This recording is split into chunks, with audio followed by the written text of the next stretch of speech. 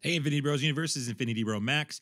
We want to thank our official sponsors of this episode, Thy Geekdom Come. And as geeks, we have our language, we have our own culture, and now we even have our own devotional. Thy Geekdom Come is not your average devotional, guys. It is made for geeks, by geeks, with the depth that geeks need in their fandoms and one in their faith.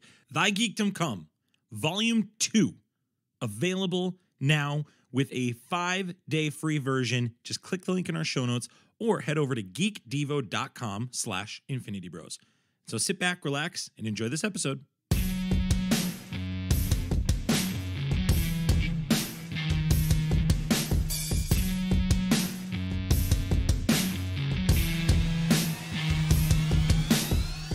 Hey, welcome to the Infinity Bros podcast, the only podcast that is perfectly balanced, as all things should be. Welcome back. It's episode 76. We took a hiatus last week. We hope that you guys had a wonderful week off. I know I sure did. I had such a great week off that I'm back here with two more Infinity Bros today. First, the reason I needed a break, it's Infinity Bro Mark. Mark, how are you? I'm doing great. I'm glad to be filling the sound waves of the Infinity Bros universe. Great. Super fun. Thanks for making it awkward, as always. And the other Infinity Bro here, you know him from Twitch. You know him as the Infinity Bear. It's Jared. It's been a bit. I think I was on one episode of The Falcon and Winter Soldier, and then I kind of have been MIA for a little bit. So, yeah, glad to be back. Full disclosure, it's a flippin' miracle that this episode's happening. Let me share with you guys a quick story. So, my wife has had a migraine since last Friday. We couldn't figure it out. Went to the ER 3 times. Did every test under the sun. Today at 4 p.m., we get there. We think it's a spinal leakage bit. Don't know. Where Mark, you, me, and Jared are texting. We're like, is this happening? Is it not? We don't know. Doctor gets in there, gives a spinal, is it tap, Mark, or is it a spinal patch? I forget what the terminology is. You said patch, so it's like, I don't know the procedure you had. I've had a spinal tap for a similar thing when I was in 6th grade. I didn't get my issue the way she did, though. Yeah, it was a blood patch. I'm just looking back through our text messages. A spinal blood patch. She laid back, and a 7-day migraine that she called a 10 out of 10 when she stood up and sat up was gone. Wild. It's crazy how that works. Buck wild. How the body Science works. is crazy, man. And the body. The body's remarkable. So, if you're wondering if that's a sign on whether this episode should be happening, the answer is yes. Mountains were moved, metaphorically. Did I buy a lottery ticket today? Yes. Yeah. Should Sarah have gotten a lottery ticket? Yeah. Did we burn all our luck on that? Maybe. Maybe we didn't. So congratulations to my wife, who can now sit up and stand up for the first time in a week. We got a jam-packed show for you guys today. We're obviously going to pick up where we left off on our iTunes reviews. So grateful for you guys that left those. We're going to share a couple of those. We're going to talk about the brand new MCU showcase that was through a trailer. We're going to talk about those dates, what we're excited for, what we're mad about. We're going to get into Invincible. We're going to rate that in the season finale, what our thoughts about season 2 need to be. And I know you guys watched Bad Batch episode 1, so we're going to get to hear your thoughts on that. And it's going to be a great episode. We're going to close out with our top 5 moments from the MCU announcement. Jared, how pumped were you for Bad Batch this week? Obviously, we'll talk about that towards the end of the show, but I mean, you had to be pretty pumped about that right after Falcon and Winter Soldier. We were talking about, like, what are the next steps for the podcast? What are we going to talk about? And then we all kind of collectively, I don't remember who said it first, but once we all figured out, we're like, oh, it's May the 4th. May the 4th is when they're dropping Bad Batch, which was fantastic. And I came into it a little hesitant, because if you're a fan of these cartoon series that Dave Filoni does, they're always fantastic, but they always take a bit to get there. He starts them off really slow, usually in the first season, but this hit the ground running. It's fantastic. Yeah, I cannot wait to talk about it some more. Well, I'm looking forward to hearing you guys' thoughts on the back end. We will talk about that. But first, let's get to our iTunes reviews. As always, you can leave us an iTunes review. Right now, we're doing a giveaway. If you leave an iTunes review and you let us know that you did, you get entered into a drawing to win an exclusive Infinity Bros Gauntlet. So make sure you do that. You can also leave a review on Podchaser. Click the link in our show notes or go to one of our socials and click our link tree there. We got a new link tree, Jarrett. It's not all of it's consolidated on one link. We're so fancy. They can just find us and get there and everything I know. they need. The show notes are about to get reworked. The show notes that. will get reworked. They will be much less now moving forward. It's going to be sweet. This first one comes from a dear friend of ours. Allegedly, Mark wants to leave our podcast to join and start a super podcast with him, Matt Williams. 5-star review. The Infinity Bros podcast is one of my favorite podcasts to listen to and beyond. Like I'm beyond, not like beyond. Consistent content with varied hosts and opinions keeps everything fresh and enjoyable. Keep up the great work. Jarrett, were you able to wire the Doge that we promised Matt for leaving that review for us? Were you able to get that into his crypto wallet? Yeah, see, the thing is, I was like mid-transfer, and all of a sudden Zane popped out of my closet and just knocked me unconscious. And I think he was a little frustrated for how you guys used and abused him on that episode. So Zane took off like a bandit, like the Hamburglar himself, with all of that Dogecoin. So it wasn't for lack of trying, but yeah, ultimately did not make it through. Mark, are you going to make a joke to piggyback off of Jarrett referencing Zane in a closet? No, I think that that was all that needed to come out of Jarrett's mouth. Okay, I think we're good. Yeah. Matt, thanks for the review. It was a great review. Matt, just know that our slander of Zane does not represent how we feel about your review. It was wonderful. The second one comes from our Apple podcast. This one comes from @NovaBeyond. Jarrett, who's this person? Beats me. Oh, I thought we knew who that was. Okay. I have no idea. I like literally asked you that thinking, I don't know, Jarrett knows that guy. He's on Discord. It probably is somebody important to us, and like I just don't know their like tag or whatever, but for sure. Let us know who you are so we can celebrate you. It's also a 5-star. Shocker. Balanced as all things should be. This podcast is balanced as all things should be. Podchaser only allows for 5 stars, but the Infinity Bros definitely deserve a 6 out of 6. This nerdy podcast is my go-to podcast, especially when they review a Disney Plus episode or series. Well, good for you. That's going to happen this episode. Love that. This is one of very few podcasts I look forward to every single week. Keep up the great work. That's back-to-back keep up the great works, Mark. Are you sensing a trend? Do you think we should keep up the great work? I think we should keep up the great work and not disappoint this person if they look for our podcast every week and we didn't give them one last week. I was going to say, do you think last week he was like, oh man, no podcast. The work has not been kept up. Well, if this ever happens again to this person, they should just reach out to us and we'll call them and we'll do an impromptu phone call we'll catch them on the stuff we watched that week. Real quick, Jarrett, I want you to rate from 6 to 1 who you would least like to hear from the Infinity Bros from an impromptu call. And why is Zane number 1? Zane is not number 1. Number 1 would be Mark. I feel like Mark is the kind of person that would randomly call me on a Tuesday and be like, look, you said something kind of sad on Twitter. Are you okay, bud? I feel like Mark's that kind of person. Number 2 would be Isaac, just because Isaac has one of those like really soothing voices where like no matter how bad things are going, you're feeling good after a phone call with him. Do you think Isaac has ever raised his voice to his wife? I feel like it's never gotten above a, hey now.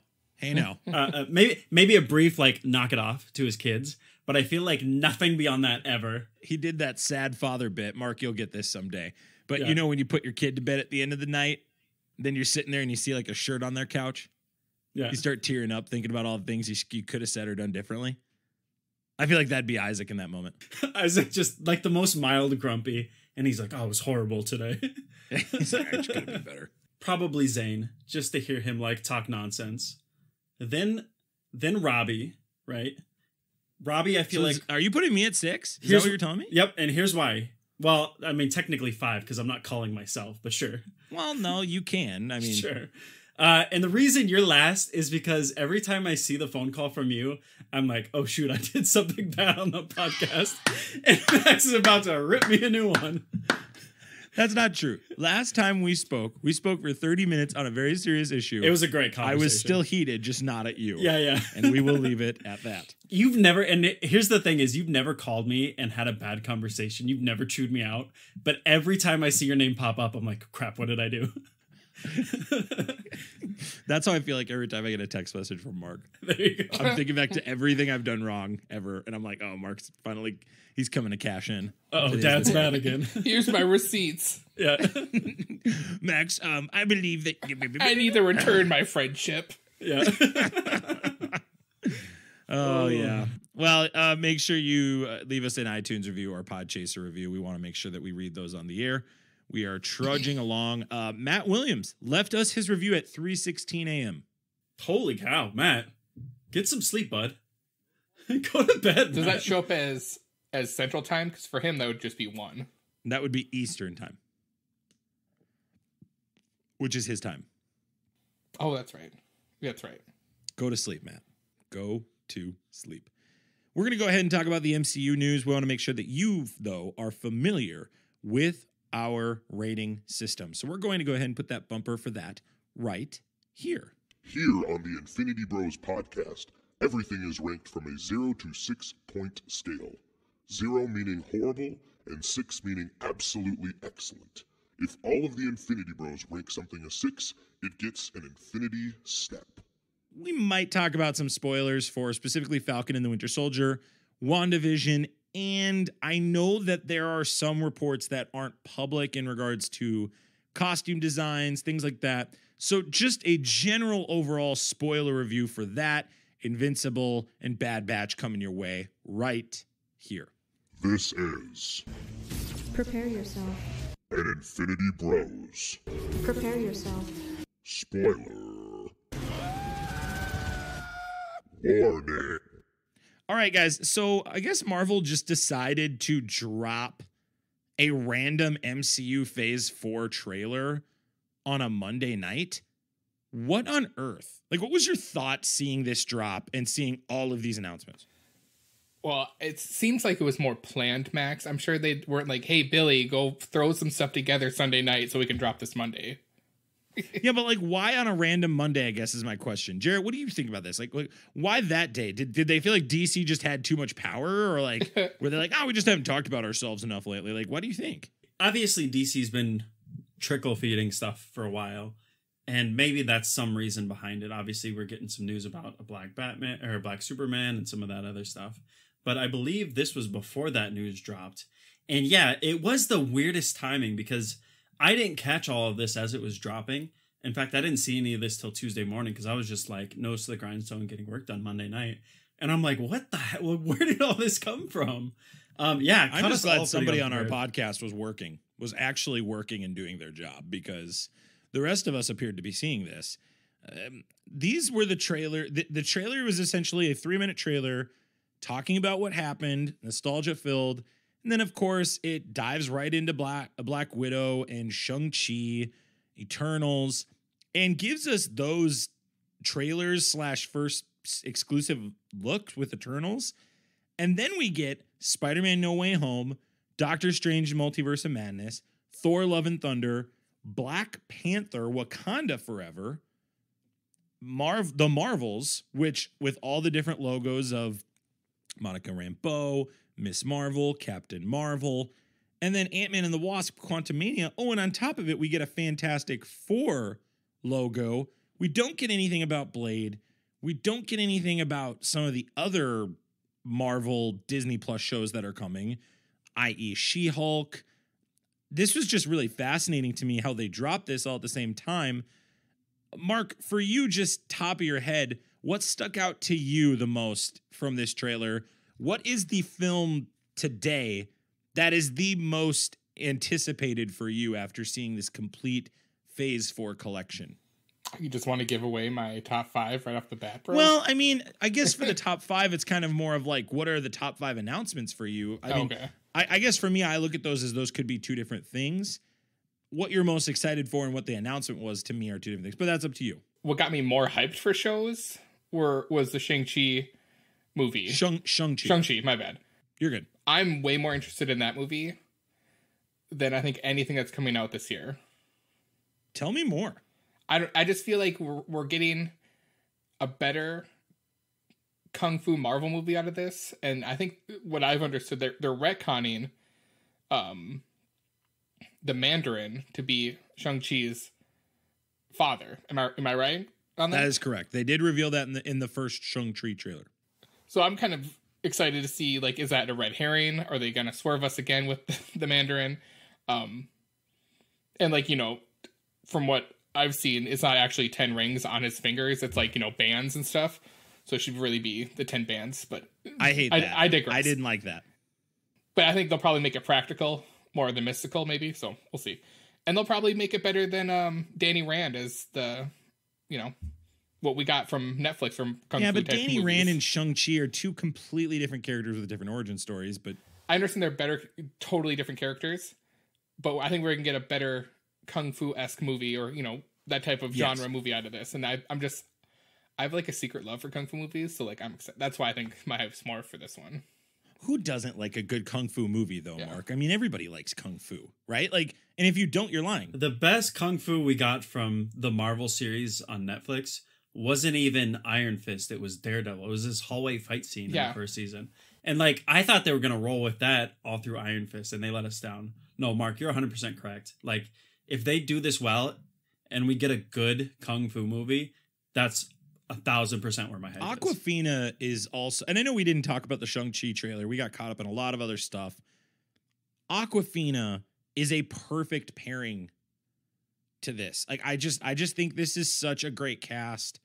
I really, really, really, I'm with you, Mark. I think the Kung Fu stuff looks dynamite, but I love how this opens up a corner of this universe that has not even been close to touched. And I know that there are rumors right now, little bits, that Tony Stark's AI might come back for this. There's an apparent release of a toy right now that has Tony Stark's AI, and this could be the way that they're going to talk about Riri Williams, or how they get Robert Downey Jr.'s new role in this MCU, hypothetically in this. I don't know how much that's true. I wonder if that's just Marvel being goofy and quirky. We'll see. What's really fascinating to me again, and I'm interested to hear your guys' takes, did this increase, decrease, or stay the same for Black Widow, Jared? I'm so over this by now. Like, any hype that I had for this movie has been killed over time.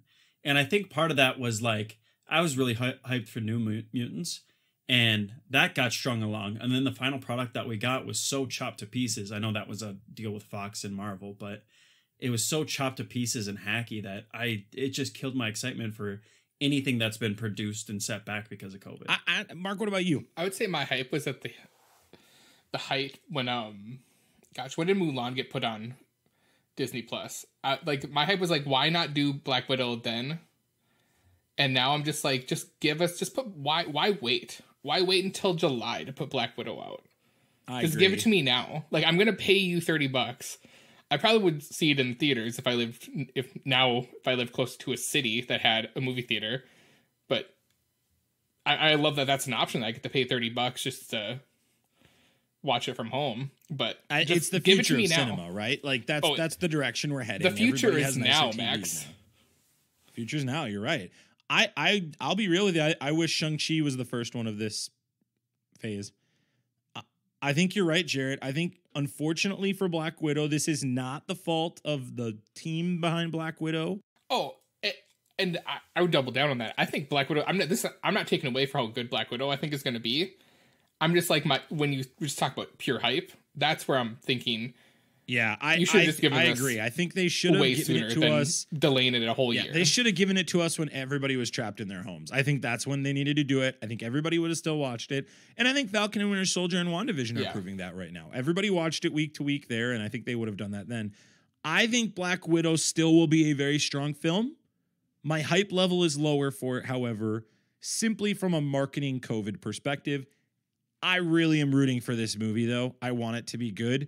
We need more female leads in the MCU. I think that's big. And Scarlett Johansson absolutely deserves a solo film. No question she deserves it, especially the way her emotional arc for her character in Endgame was very fulfilling. So I feel like that earns it, this opportunity. Let's talk about Eternals, this brief clips here. This has been the wild card of this whole list to me, Mark. The Eternals is the one that I look at and I go, This is either going to be a bombshell or this is going to be potentially abysmal in the first misstep. Obviously, Chloe Zhao, who just won Best Director for Nomadland. By the way, I've watched Nomadland. I'd give that a 5 out of 6. I think it's a great film. Go check it out. You can check it out on Hulu right now. Does this propel Eternals for you? I know our group isn't the biggest on the Oscars, but do you think that the Eternals is going to be something surprising? There have been reports and rumors that this film will be the crown jewel. There are people that are like, Marvel is floored by this. They want to work their whole future around it. Where are you sitting with Eternals? The chef's kiss of the Marvel Phase 4. Now, my question to that is who's the one saying it, but Absolutely. there are people saying that. This is what I don't like about the hype being, or the bar being raised that high, is it's a higher percentage that goes under the bar, and a lot of people are like, it's not as good as they hyped it up to be. And, I go around, if Kevin Feige's involved, it's going to be a good movie. It's going to be a Marvel movie. It's going to be... Unless it's WandaVision. Wow. Chloe Zhao has been one that they've been talking about in my community for a while. She did a movie called, I think it's Songs My Brother Taught Me. It's about a Native American community. And like people love that movie. And she's like continued to produce these great hits. And I wish I had saved the source, but I saw that even Kevin Feige made a comment on like her using practical effects in her shots. And he's like, wow, this is something like, I didn't know you could do these sort of things with cinema. If I'm remembering the quote. Well, correctly. And like the fact that you take somebody in this first look, Jarrett, so that shot on the beach, right, with the sunset right behind the two characters shaking hands, that's a natural effect shot. It looks great. And I think like she's shown to critics that she can do well. She's shown to Kevin Feige of all people that she can do well. Obviously, we love her work or we wouldn't be talking about it. People have been hyping her up for a while. And like the fact that they got the cast that they did for this, Marvel's been knocking it out of the park with casting for years. But like, man, they are just like slaying a star-studded cast for sure. Mark, what's a bigger story here? Chloe Zhao winning Best Director or Kumail Nanjiani basically turning into Dave Bautista? Well, that's not a fair which one's better because they're both great. They're both amazing in their own right. I would say it's Chloe winning for sure, but it was a bit. I mean, that's fine. It's her. It's her winning Best Director. I'm sorry I offended you. It's her with winning the Best Director joke. because look at Chris Pratt was a huskier dude, and you get Kumail Nanjiani wasn't even husky. I'm just he wasn't even like you didn't fat. let me finish. You just interrupted, Max. So. Just like if you get the call to be in an MCU movie, you just get a trainer and a fitness plan right away, and you get in shape. And people who you go to Silicon Valley, Kumail wasn't right. Am I saying that right today? Right, Kumail Nanjiani. Yep. Yeah, he wasn't like a husky dude, but he probably is. Just a regular. Probably didn't work out, and now he's like this giant buff dude. And like listening to reading about him, it's like he's like, yeah, I've just decided to keep working out because it's like keep the bodies. It's that probably means he's in future stuff. So, oh yeah, he is definitely being on a podcast with you two is like sitting at the dinner table while mom and dad are fighting. You didn't even let me finish my point about WandaVision. You just deep sighed, and then Jarrett came right in and kept it going. I was going to let you finish because, everyone needs to hear how much you hate WandaVision now because it wronged you. It gets collectively worse. It wasn't 70-minute long episodes. It didn't have Doctor Strange in every episode. It didn't have Wakandans in every episode. Old, young, and new Cap weren't in WandaVision. I know why you hate it. Heaven forbid Max gets everything he wants out of WandaVision. Jarrett, what surprised you more? Black Panther being called Wakanda Forever or Captain Marvel 2 basically becoming a team-up movie? Yeah, I would have never called Black Panther 2 being Wakanda Forever, but it's so perfect. Like, it is literally the perfect title. And obviously, we're super excited to see what that looks like going forward. And there's a bit of sadness in that and the tinge of, missing Chadwick Boseman and all that he represented. But we're excited for that. But the Marvels, for me, is absolutely out of left field. I would have never called this. And they were setting it up to some degree. We knew that, with Miss Marvel coming, and obviously we have Spectrum on the menu here. we knew something like this, some sort of team up was coming. I think somebody said A-Team or A-Force. What are they called in the comics? A-Force. A-Force. We knew something like this might have been coming, but the fact that Captain Marvel 2 is this, it has brought my hype level for that movie up quite a bit. And I'm one of the few, I'm maybe not max level, but I'm one of the few that defends like Captain Marvel isn't as bad as people give it credit for. But having the Marvels is wild to me, and I love this. I love I'll this keep that so point much. going here in a bit, but I want to hear Mark first. Mark, what are your thoughts on this compared to Black Panther? I'm super pumped for Black Panther. That's...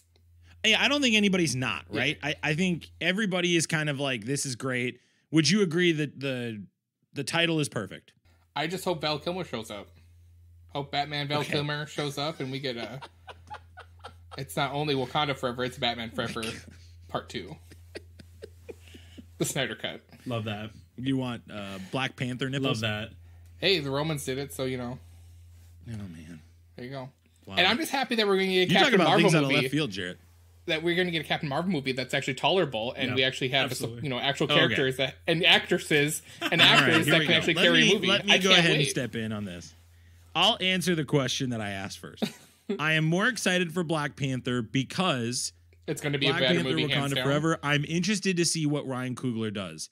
That might be the most risky film to make up to this point, in my opinion. Simply because how do you do it without Chadwick Boseman is the biggest question mark. I've been mulling on this.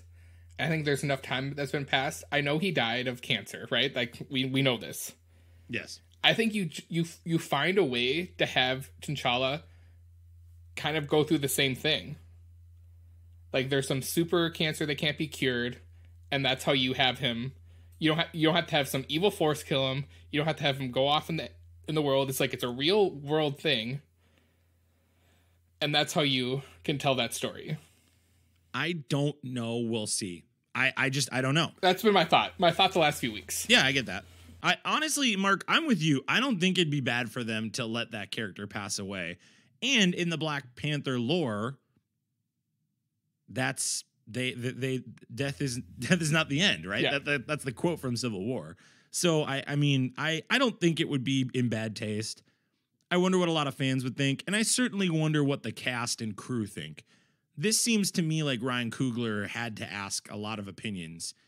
But I'll tell you what, if there's a director I trust, it's Ryan Coogler. To me, he's top 3, top 4 in terms of directors in the MCU. So I trust his judgment. I trusted him outside of the MCU. Nobody knows the vision behind Black Panther and what it meant to Chadwick Boseman more than Ryan Coogler. Like the conversations that they had in the interviews, like those two had a very personal, close friendship, and he knows exactly what Chadwick would have wanted. And they built a world within this already massive universe.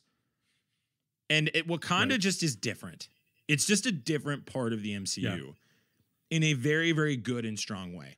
So this is a task. I do not envy Ryan Coogler. I cannot believe it's going to be 2 years from now that we're going to see it. Like that turnaround is so quick. Pretty remarkable. It's bold. Was it 2023?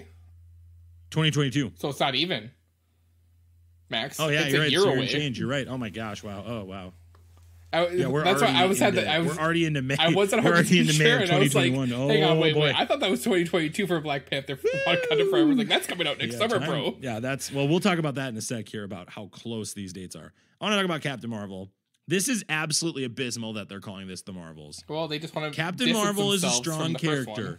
I'm going to defend it. Captain Marvel is a strong character. Yeah, of this course is them giving a lot of credence to Miss Marvel. I can understand Spectrum.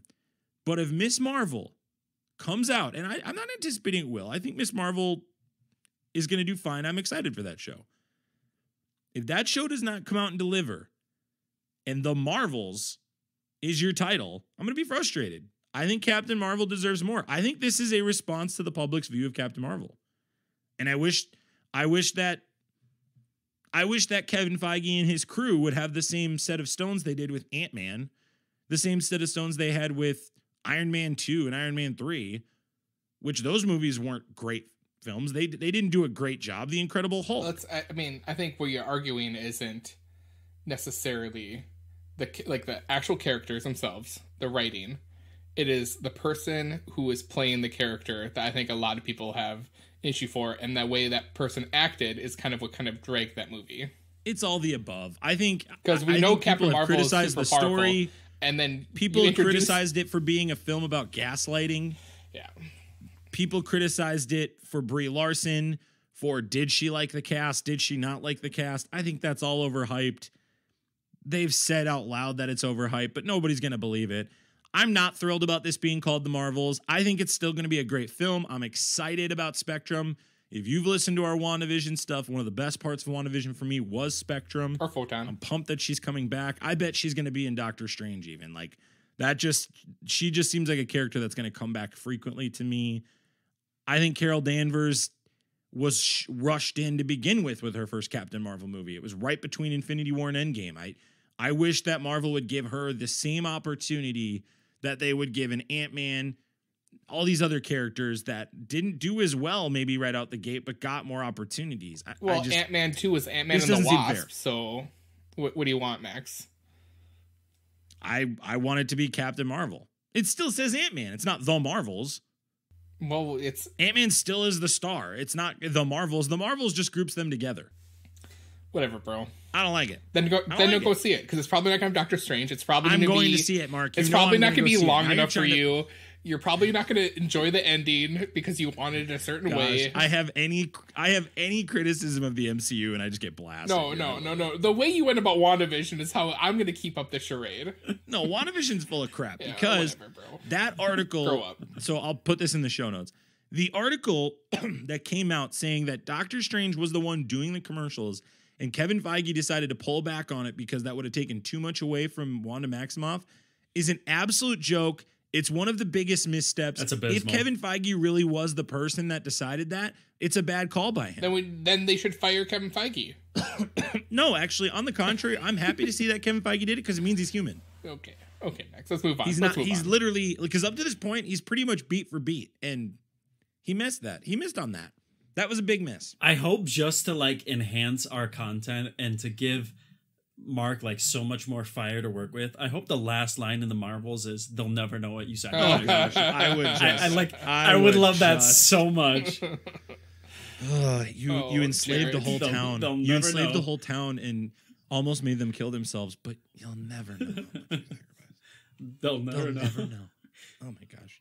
That would be my gift to you, Mark. Up, Marvel. Shut up. You're diluting WandaVision the problem. You're diluting her issues, Max. Jeez, I'm not. Yeah, you are. I'm saying Stop gaslighting me. You can have problems, but you are not allowed to enslave an entire town over those problems. Crap happens. That Max. is my Get line over in it. the sand. Sorry, that's a pretty long line to get to there. Get out of here. Whatever, bro. Get out of here. You don't even mean it. That's the part I hate. That's the part I love. Speaking of gaslighting, here we are. We're destined to do this forever, Max. I know, this is our song and dance on this podcast. All right, Zane, let's go in our room. Mom and Dad are fighting again. Uh-oh. Release dates, we alluded to it on the front end. Black Widow, July 9th, 2021. Shang-Chi, September 3rd, 2021. Eternals, November 5th, 2021.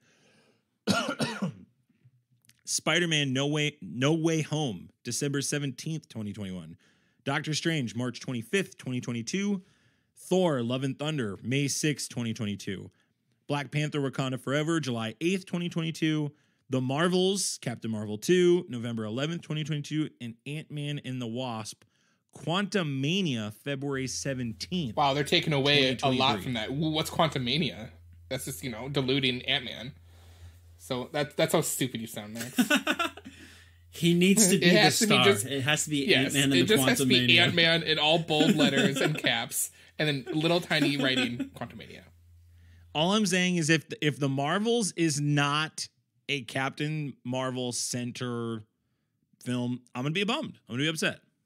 Is this encouraging to see them jamming so much into our faces the next 2 to 3 years, or is this discouraging? I want it all, because that's just the movies.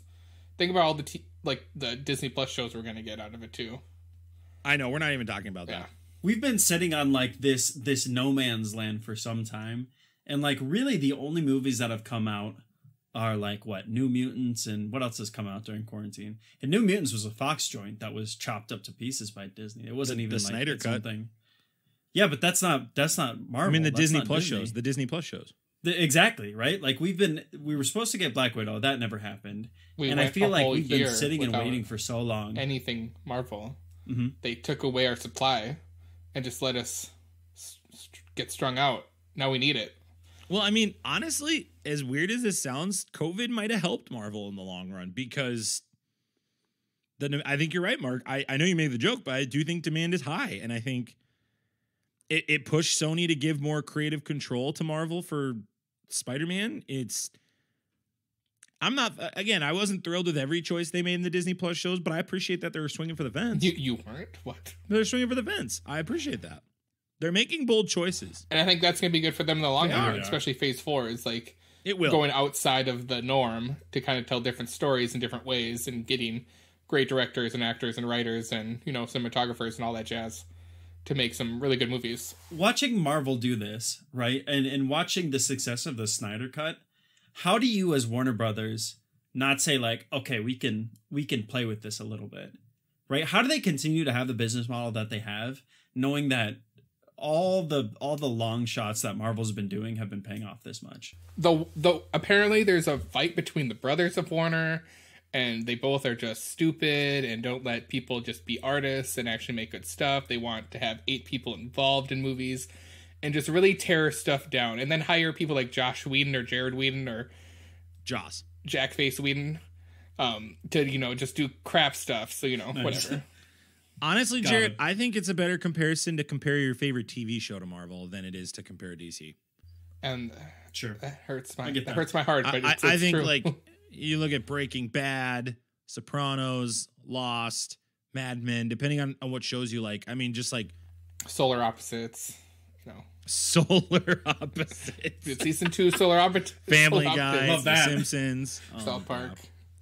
No, let us know what you guys think. Check us out on Discord. All these links are in the show notes, Facebook, Instagram, and Twitter. Make sure you let us know what you think about the MCU. We're going to be there day one, and a lot of it's going to be on Disney Plus too. So it sounds like if you can't get to a theater like Mark, you're going to be able to pay for it at home. I mean, I could, but I don't really want to drive an hour to like a nice movie theater. So, Drive an hour to a movie theater? That sounds horrible. well, like What I is like that a like? movie theater with like reclining seats, Jared, because I don't like the stadium seating that's in like only like 30 minutes away from me. The nearest movie theater to me with reclining seats is like 6 to 8 hours away. Yeah, but like that's my personal thing. So like, Right? you don't know the sacrifice I've done and stuff. You don't know it. You don't know what he sacrificed. I'll never know what he's You'll never know sacrificed what Mark for me. sacrificed. You'll never know. Let's transition over to Invincible. We finally got the end of season 1. The synopsis says an adult animated series based on the Skybound Image comic about a teenager whose father is the most powerful superhero on the planet. Stars Stephen Yeun, J.K. Simmons, Sandra Oh, Zazie Beetz, Gray Griffin, Kevin Michael Richardson, Walton Goggins, Jillian Jacobs, Zachary Quinto, Jason Mantzoukas, Melise, Clancy Brown, Mark Hamill, Mahershala Ali, Max Burkholder, John Hamm has a couple episodes, Seth Rogen. I mean, I'm sure I'm missing somebody else of major significance here. Ezra Miller. Justin Roiland? Justin Roiland, yeah, he plays Doug Cheston. You're absolutely right. This one, obviously, 8 episodes. If you didn't watch episode 8, Stop everything you're doing right yeah, now. this is quite an episode. We're going to talk about, I'd love to hear both of your ratings. This will be a spoiler review. We already talked about that on the front end. Jared, you're enthusiastic about it. Let's start with you. What's your rating of episode 8 and what's your rating of the season as a whole? Oh, gosh. It's hard not to give it a 6 out of 6. I'm trying to find a reason not to, and I think it has to be a 6 out of 6. I did not expect to like this as much as I did, and I binge watched all this in 2 days because everybody's been talking about it. Like, you can't go anywhere without bumping into Invincible, and I'm like, is this really as good as people have been hyping it up to be? And oh my gosh, I did not expect it to deliver like it did. The whole season, it had beats where it was a little long. There were points where I was like, okay, just get to what we need to get to. So that maybe would give it a 5 for the season, but the delivery that they gave us in the final episode was so beyond perfect. Yeah, 6 out of 6 for the final episode. Mark, what are for your sure. thoughts? I loved this show and episode. Sixes across the board. It is something I didn't know existed until I was listening to a podcast where Kirkman was on and talked about it. And I'm glad that it is now in my life. And I don't know why I can't stand like gore and horror, but like hyper violence in cartoons, it's like I don't know why I enjoy it so much more, especially when it's superhero related.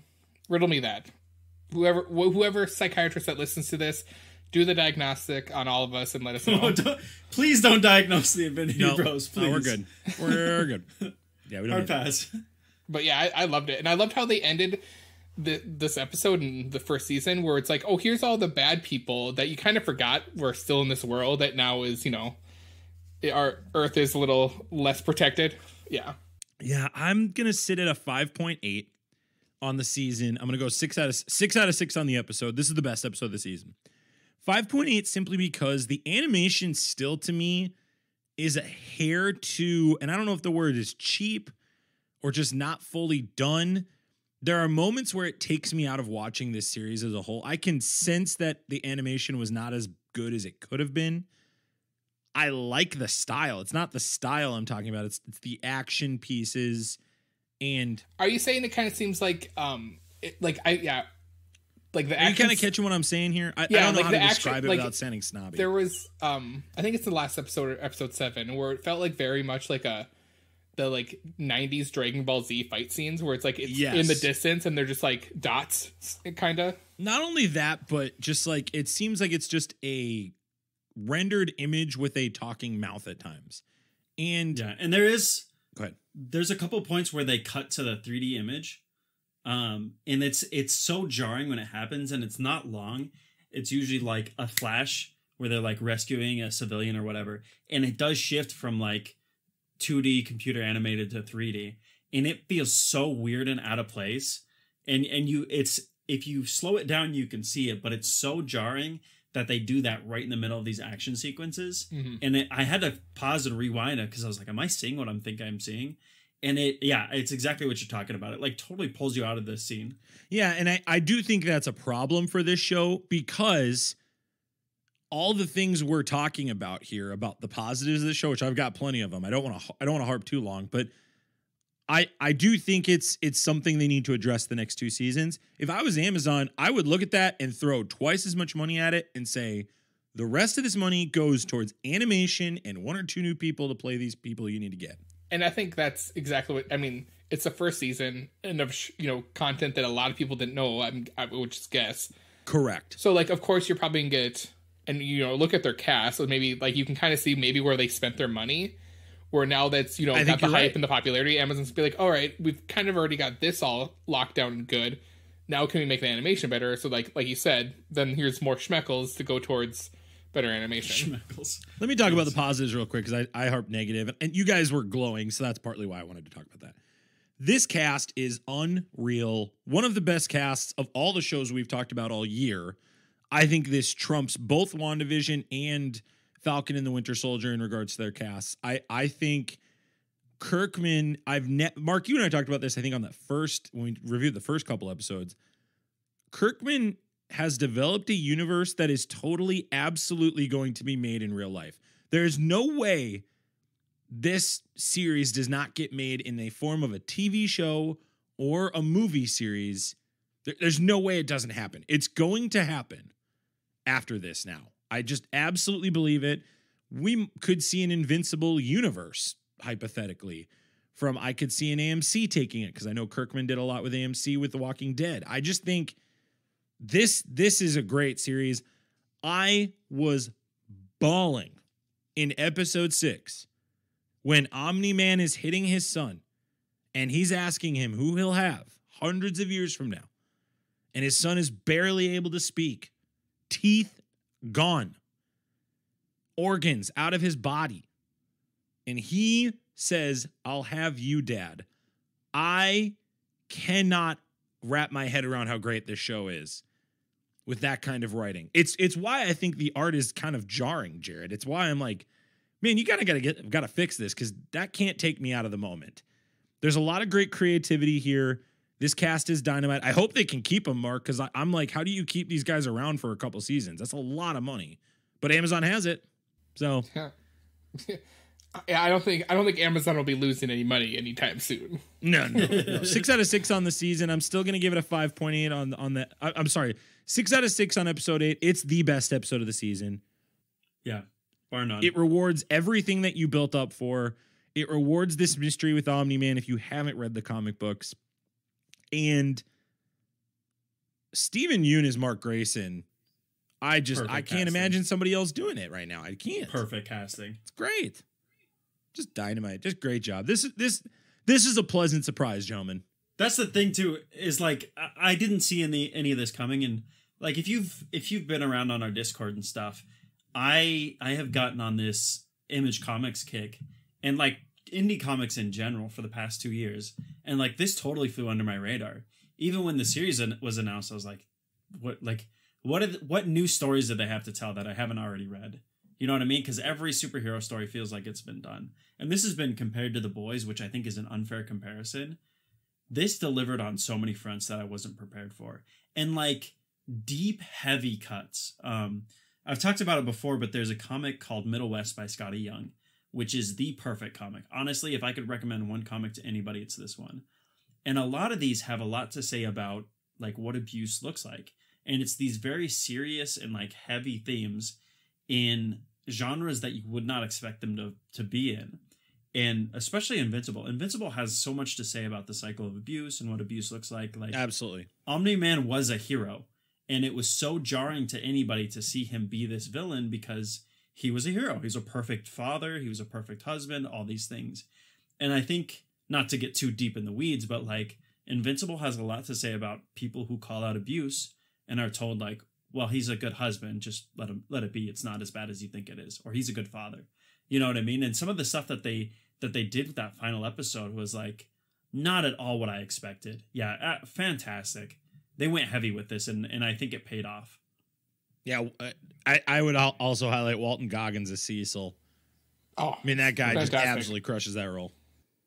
There's not a single cast member, and I was, when they put the cast in there that they did, what's the boyfriend who explodes stuff? I can't think of his name, but anyways, like, Jason Marzeikis. Yeah, like his whole thing, I was like, this is a little weird, but he plays that role so perfectly. He does, and he's kind of at the end of the season. You're rooting for him a little bit. Yeah, man, the whole cast just paid in spades. They knocked it out of the park. I will say too, I can't stand Amber. I think Amber sucks. Yep. I have no idea where it goes in the comics. I really am assuming that he will end up with Adam Eve.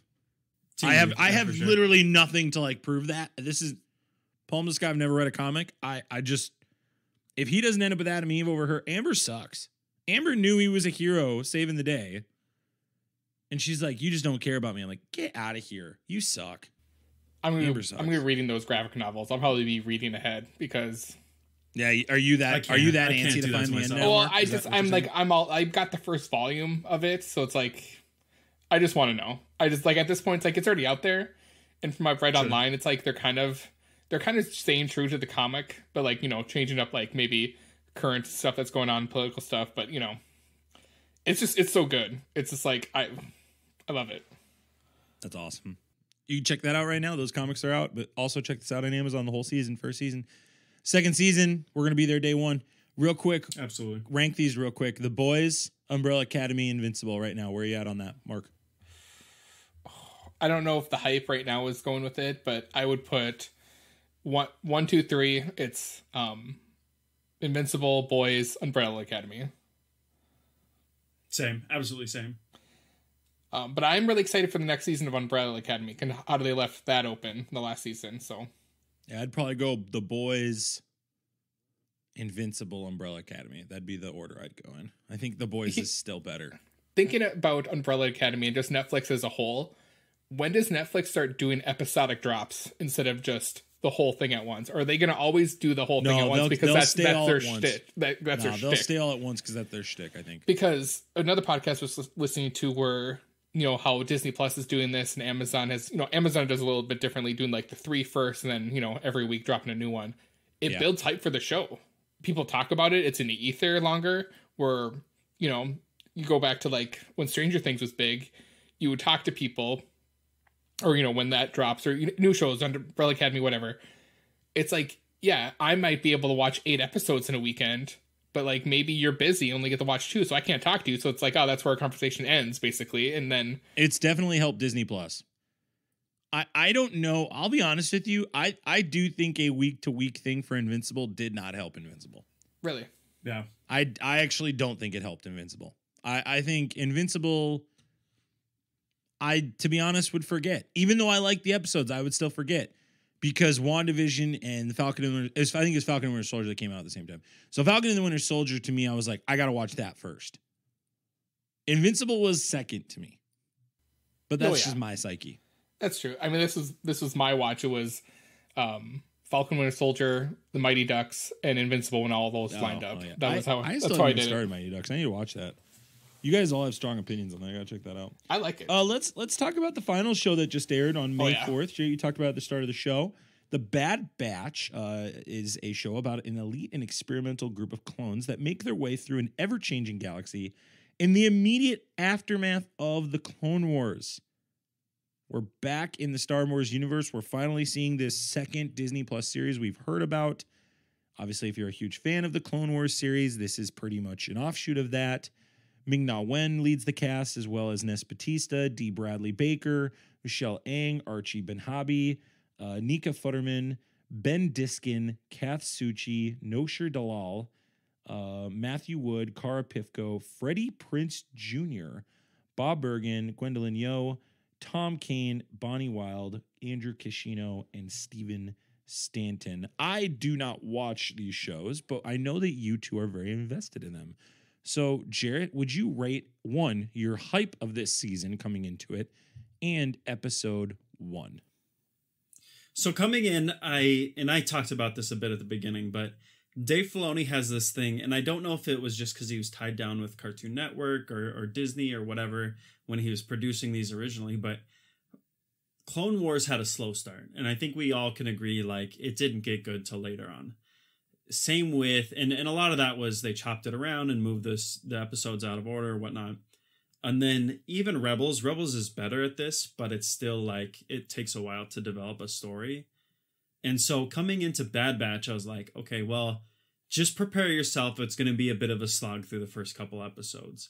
And they hit the ground running in the same way that, like, we talked about praise for Falcon and the Winter Soldier. Like, they gave us action up front. They went to town. And Dave Filoni did this more with the story that he was trying to tell. This episode was so beyond everything I expected. There was only one tiny nitpick thing that was frustrating for me. And it was, and I understand why they did this, but Freddie Prinze Jr. playing the younger version of himself from Rebels was so horribly bad. Well, okay, I got to jump in really quick, Jared. I thought the same thing. Yeah. I was like, why do they have, like, I didn't connect the dots right away. I was like, why do they have an adult man voicing this child? Yeah. And then it clicked later on. But yeah, go ahead. Yeah. That's how I felt too. So everything else was so spot on. They hit the story right away. I thought it was going to be a lot longer before they addressed some of the things like, where does Bad Batch go after Order 66? Does it affect them? What does their team look like going forward? And Dave Filoni, man, to his credit, he's not afraid to mess things up. Like, he swung for the fence and he knocked it out of the park. I did not think he was going to do the story that he did. And I'm excited to see what they do going forward. Honestly, like, I trust Dave Filoni with the entire Star Wars universe. Make him the Kevin Feige. Did you watch episode 2 today? No, is episode 2 out right now? Yeah, they did May the 4th drop, and then it's every Friday moving forward. So like the I second thought it episode was Wednesday releases, man. I was like hyped for episode 2. Oh my gosh. Please do. Mark, tell us about episode 2 without spoiling it. Go for it. It's like kind of just going, well, everything Jared said about episode 1, I'll piggyback on all that. He said that just how even better what I would have said, because Jared's amazing. He's okay. He's above average at best. Yeah, okay, whatever. He's the best. He's the best AI I've ever had. Thanks, buddy. In my life. Beep boop bop. Eat your heart out, Siri. The one thing, like, without spoiling anything, the one thing I kind of enjoyed the most about episode 2 is that, hey, we're now a galactic empire instead of a republic, and how the dynamics of stuff change, and how, like, quickly they have just become this, like, Iron Curtain, Iron Fist organization. And how, the Bad Batch is basically learning how, or, figuring out how they're going to have to, like, kind of be on the run always, or, basically give up on everything they know and just live on the Outer Rim or find a different way of life. That's kind of the gist. And I think it's a good starting off point. So I'm really curious of what they do the rest of the season. But yeah, episode 2 was another banger that was great. So this is the thing. They do this. They've done this well in the comics, because the Marvel comics with Star Wars are kind of hit or miss. And a lot of that has to do with an artist that I don't care for. But one of the things that I liked is the way that they handle the transition from the Republic to the Galactic Empire is like the snap of the Star Wars universe. Like, it just absolutely completely changes everything. And that transition period is so interesting to play in. And so having this from the lens of like these clones who to some degree don't have those inhibitor chips in place is the best way Dave Filoni could possibly do this. Mark, are you in the same camp as Jared, as Filoni needs to own all this with Star Wars? Or do you think he should just stay on the creative side? Because where I will kind of step back from that. And again, I haven't watched Bad Batch, but to the Filoni feedback is, my only pushback to that when I hear that, Jared, is he does a lot of the direct creative process stuff. And I know Kevin Feige does a lot of that with Marvel too. I know, like, the story is he's on set every single day. He looks at the dailies every day. I don't know if I want a Filoni behind the scenes doing the producing role. Like, I do think he needs a strong number two. There's a reason why the business portion. There's why Jon Favreau brought him in for Mandalorian. Well, yeah, I mean, and maybe the answer is Favreau with that, right? Maybe Favreau's the guy that's got the connections. I know we've talked about that on previous episodes. So too. you could do dual it, where it's like you got the connections, but where Dave Filoni, I think, is a genius on this whole thing is he has such knowledge of probably the whole Star Wars canon and universe, where he's able to tie stuff in and just tell a good story. I think that's where things out of left shined. field that only the deep cut guys and gals care about. Yeah, right. I don't know. I think Favreau should be the head charge of it, to be honest. I think it should be him, and Filoni should just be lead producer, right? I mean, like, that's kind of how I look at it. But I don't know. I get that. I think they're different. I think they're two different things too. But you can have two different you can have the animated universe and the live action, and they can still be separate and still be interconnected and still have two different guys or people who lead it and just communicate well and respect each other. And that's what it really comes down to. Filoni thinks of Kathleen Kennedy. Like, do you think he likes her, or do you think he just tolerates her? Filoni understands Star Wars so well that there's no way he can't be bothered by the absolute massacre of the sequel trilogy. Yeah, he like, has there's no way that doesn't bother him. Yeah, for sure. I think, to his credit, and maybe to your point too, is like Jon Favreau, when he collected the cast and the crew and the directors that he did for Mandalorian, he gave us like Bryce Dallas Hayward. Am I saying that right? Howard. She knocked it out of the park with every episode that she did. Taika Waititi did his episode. Like, he brought in so many amazing, talented people that I think, like, he has those connections and those resources that Dave Filoni may not have brought them in. So I think, yeah, there is something to say for leaving him on a creative lead for at least the Mandalorian side for long term. Yeah, I think he should be more a behind the scenes guy personally. And then he could work with guys like, I mean, he obviously, Feige owes him. So, I mean, you could pull into I think the Marvel universe just grows and grows and grows. So then the Star Wars universe can leverage that and grab people from that and pull them into theirs too. Because who's not going to, like, why wouldn't Chloe Zhao want to do a Star Wars thing? Yeah. Right? She would love Absolutely. that. She just made No Man Land on $5 million budget, and she won Best Director. You tell me she couldn't take $200 million for a Star Wars movie and crush it? Come on, dude. And what I love about this is you don't need to like, just look at The Mandalorian. You don't need to have, or what Mandalorian really showed, you don't have to have a Jedi to be a good Star Wars story. You don't need a Skywalker. And when you leave it alone, don't say that now. All right, now hold on. No. They did. They actually did say they needed a Skywalker, Jarrett. They brought Luke, but like Luke wasn't the focal point. Agreed, but Luke was never the. But the argument that was what they chose to do. Like, they still could not disconnect themselves from the Skywalker family, is all I'm saying. Not Sure. saying it's good or bad. I'm just saying that's what they chose to do. Fair enough. And I still, to this day, can't believe they pulled it off. Pretty remarkable. Any other comments on Bad Batch? Mark, you obviously recommend the show. Well, I mean, you're the only one that's seen both episodes. in the alternate universe, yeah, I know. In the alternate universe, when I first saw the first episode, not alternate universe, I was like, oh, 70 minutes. Wow. Max would have loved if it was WandaVision that was 70 minutes. That was my first thought when I started it. When you sent that to our group chat, I busted out laughing. Thought it was great. I probably still wouldn't have, though, because WandaVision wasn't good. Well, we have a few episodes that kind of beg to differ, but whatever. Yeah. We had a fun ride. The ride through WandaVision was fun. I hope Mephisto shows up in Bad Batch. Just a big FU to Marvel fans. No, Mephisto's Please. got to show up in Mighty Ducks first. Oh, man, that'd be awesome. Tie the Mighty Ducks in the Marvel Universe. Yeah, man, that'd be great. All right, let's head over to the top 5. We're going in 3, 2.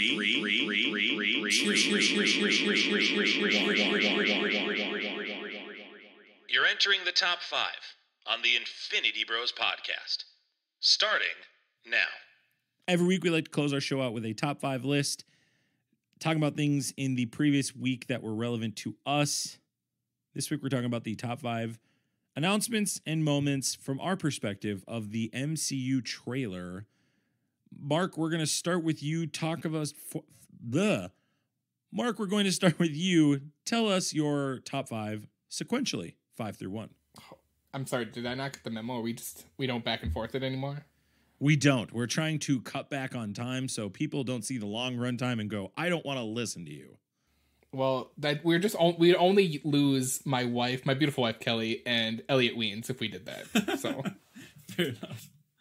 Do you say my beautiful wife Kelly so she has to stick around to listen to that, or are you just that much of a great husband? Which one is it? Or is it both? I'm just that great of a husband. I'm sorry. I'm not going to apologize actually for being a great husband. Max, do you think he wakes up in the morning, he like rolls over and he's like, my beautiful wife Kelly, what do you want for breakfast today? I totally think that, yeah. Like every time he addresses What her. I would love is if Mark was in this big meeting and he was like talking, and then his boss, like boss's boss, goes, Mark, your wife Kelly, how's she doing? Oh, my beautiful wife Kelly? She's great. Yeah, absolutely. All right, Mark, go ahead. All right.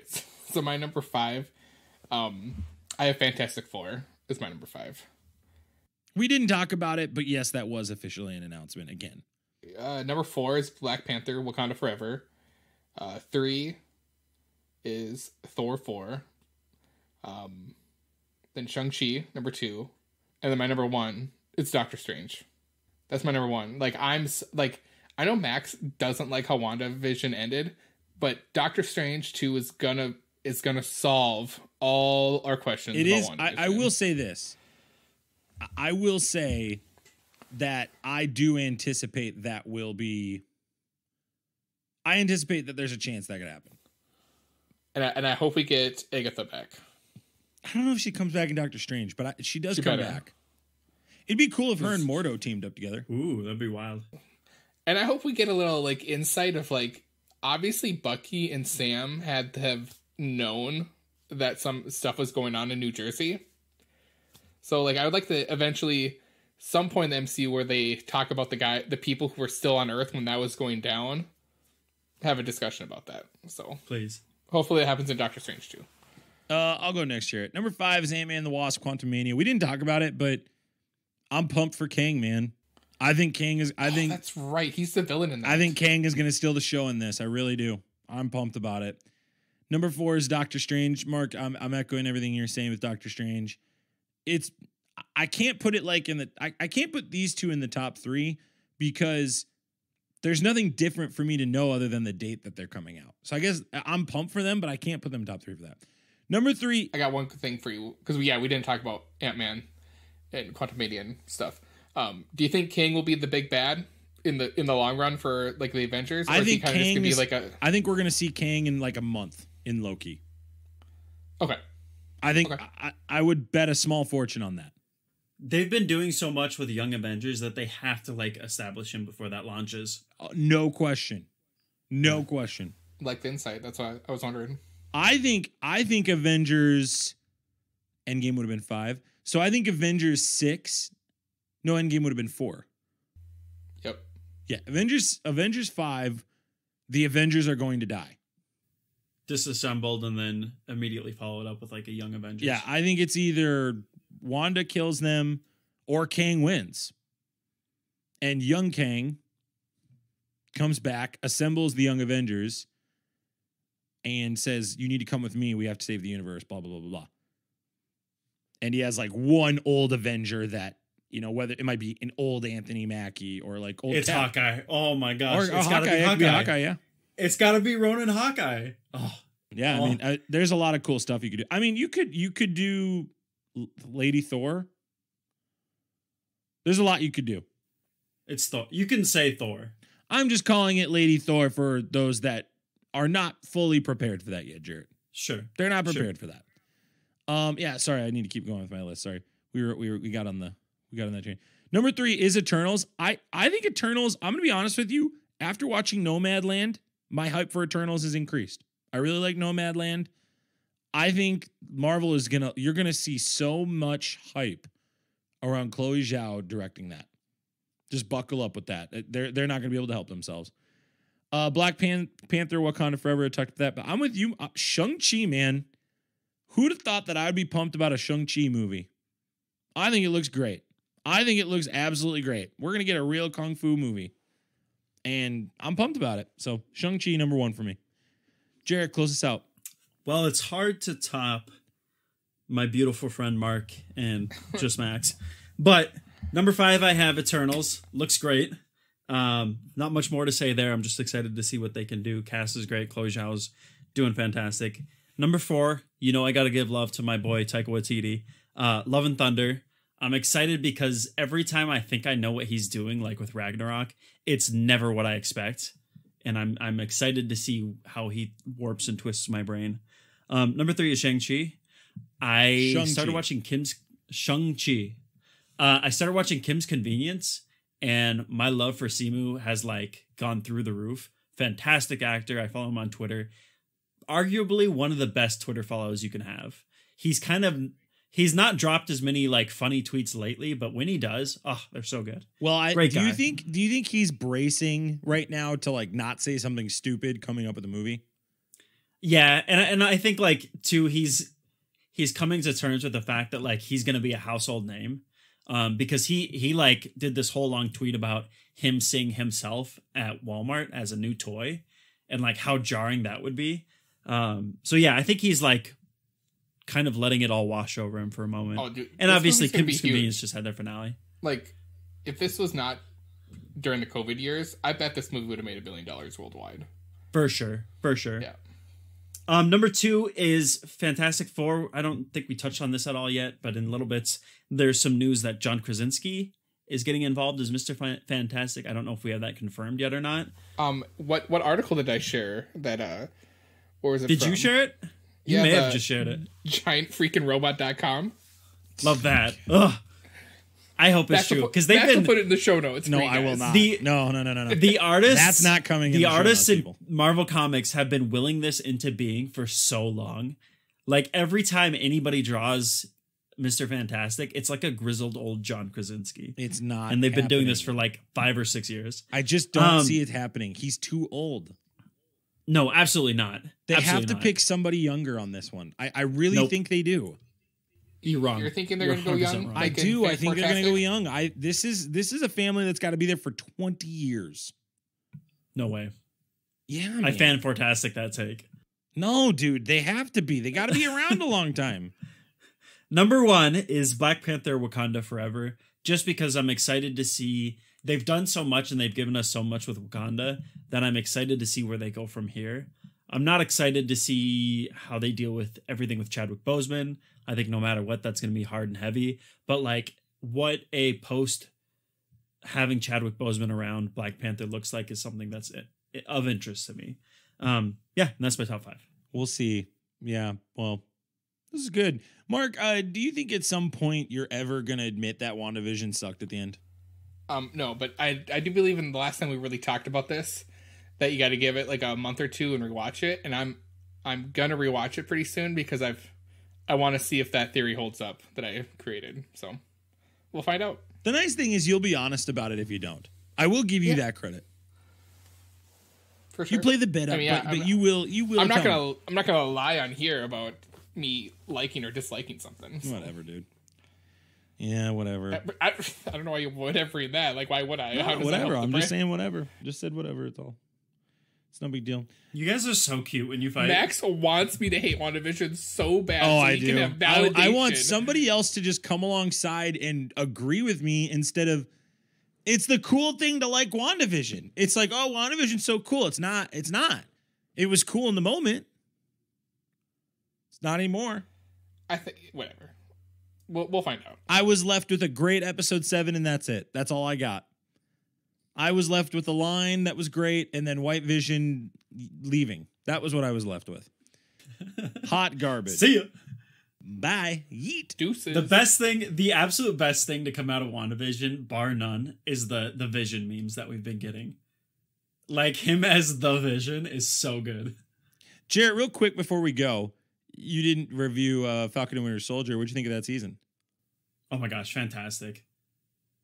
Wait, no, I did. I was on the final episode. Were you? Yes. I thought you said you hadn't And been we on are- in a while, though. You said I think you hadn't been on in a while. I caught that one, but I missed a lot of the ones in between. Is what I Oh, was right. referencing. Okay. So, because remember, you and I disagreed about the Falcon suit because he's got the weird half. Oh, that's right. that You were like, covers his oh, no, the ears. Falcon suit looks stupid. Yeah, that's right. It looks so bulky It and looks so uncomfortable. bad. Oh, It has the man. weird, like, It doesn't half look ear like thing. the 1980s Falcon suit. Yeah, I love that. That's Oh, right. please, don't get me started on that suit. If they brought that, oh, woo. Jarrett, Spicy. where can people find you this week on Twitch? What are you doing this week? I'm not sure. We had some technical difficulties last time, but I'm shooting for maybe Enter the Gungeon next week. We've been having a blast with some of these different series that we've been doing. Christian and I actually were thinking about streaming tonight at the time of recording this, if this didn't go too late. So you may see her on a Team Rocket Tuesday this week. Nice. Check us out. Follow us on Twitch. Just check the link in our show notes for that. Mark, you watching anything crazy this week? Any weird movies? I'm thinking about starting. I was gonna call it Jupiter Ascending, but that's not what it's called because that's a movie. No, Jupiter. Is it Legacy? Yeah, Jupiter Legacy. On Netflix. I'm very intrigued on that show because Whole- superhero related and kind of it seems like it's gonna be different. So Well, we expect a watching full that. report next week. all right. We also have a special guest next week. If you're in the Magic the Gathering community, you'll recognize this. Barring any complications, we should have Tomer from MTG Goldfish. So that's exciting. So potentially 2 episodes next Oh, week. that's gonna be great. That's gonna be dynamite. Yeah, man. I'm through the roof excited. Yeah, we're great. It's gonna be fun. As we said earlier, you can check us out on Discord. Please, if you value us, and we value you if you've made it this far, by the way. We'd love it if you leave us an iTunes review. Not only are you going to get entered for that Infinity Gauntlet, but it just helps us out, promotes us, helps us get seen more, because we really, really are loving doing this, and we really appreciate the Infinity Bros universe. You guys have been great. As always, we love you guys 3000, and we will talk to you soon. See ya. Bye. Bye. Thanks for tuning in to the Infinity Bros podcast. You can find the Infinity Bros on Facebook, Instagram, and Twitter at the Infinity Bros. Feel free to send listener feedback via email at infinitybrospodcast@gmail.com.